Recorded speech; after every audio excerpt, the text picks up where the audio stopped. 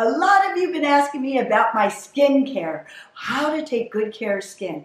Well, it all starts with a good night rest. I promise you, I know some of us have a hard night's sleep, but guess what? Rest is so important. And I do take a couple times a week a little nap. Even if it's for 10 minutes, it really helps to relax your face muscles. Then also hydration. Drinking lots of water truly does help. We need to stay hydrated. It helps plump up the skin and keeps it nice and glowing. Also, exercise is one of the best ways for good skin care. I truly believe in that because it gets the blood circulation to the skin and gives you the vitamins your body needs right in the skin. Also, I love to put on coconut oil all through my body. Before I go to bed, I place it all over, and that helps too.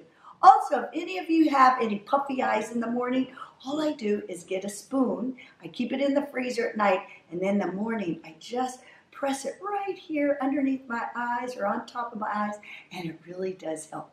So does eating good, healthy vegetables and fruits. They have a lot of water in it too, so this will help you too. And less sugar, okay, you guys? So stay healthy, have nice, healthy skin, and get a good night rest.